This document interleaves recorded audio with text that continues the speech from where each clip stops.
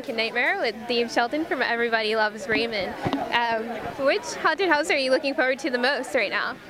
I'm not sure. I heard all three were wicked, so whatever just causes my brains to explode and my heart to come out of my body, and I didn't love being scared. I'll go to a horror movie by myself and sit in the front row, and everyone's going, what the F are you doing in the front row by yourself? And I go, because it's cool. You know, it's like, how often do you feel alive when you do stuff like that?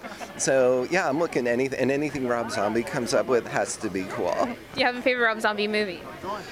Yes, only because some of my friends are in it, House of a Thousand Corpses, because Sid Haig is a good friend of mine, and I'm doing a new show called Professor Creepy Scream Party, and Erwin Keyes, who played Ravelli in the movie, is in it, and Sid's going to be directing a film for me, so it's got to be that. Do you have a creepy on-set story? Yes. For myself? Yeah. Yeah, I found a dead body. Wow. Actually, it was between sets. I was home, and where I used to live, the son of a very famous actor from like Nanny and the Professor and The Twilight Zone had died of natural causes from alcohol poisoning.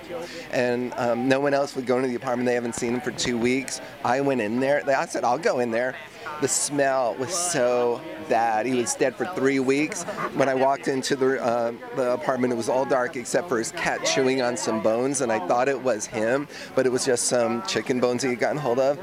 Then I go into the hallway, and I see, like, you know, in Poltergeist where the TV doesn't work, it's all static, feet dangling at the end of the bed. I asked the stupidest question you could ask, knowing what's going to be there. I said, oh, are you okay? And of course, no one answered. And then, so I'm walking down, I stood in the doorway. There he is. He's been eaten up by maggots, and there's flies all over his body, and he's pumped out from just gentrification of the body. I went home, I took my camera and I took a picture of him, and I still have it. And then I had to help the coroner carry the body down because the fire department left, so I'm carrying his head. Oh, wow. And then 3 days later, his spirit floated into my apartment, and I told him he'd go to heaven, and he left. So that's one of my stories. Wow, that's amazing. And it's all true. Are there any bands that you're looking forward to seeing? Well, I know Ozo Motley personally, but they're not playing tonight. They're playing later in the week. So depending on my schedule, I'm going to try to see them. But I'm friends with the Dickies. Do you know that band? Of course. And they're playing, because tomorrow, the Dickies are also working with me on a project. And I'm going to be screening at Monsterpalooza tomorrow, our new show, so I won't be able to be here, but the Dickies are playing there on Saturday. So I'm going to try to come back and forth between them and stuff. Anything goth, and I'm going to try to get to Rob Zombie at the end of the weekend. Nice. Alrighty, so look out for his new project coming up. Yes. Professor Creepy Scream Party. Creepy Scream Party. Woo! Yay. Alrighty, thank you. Thank you.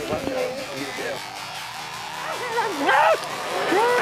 Oh God, I want the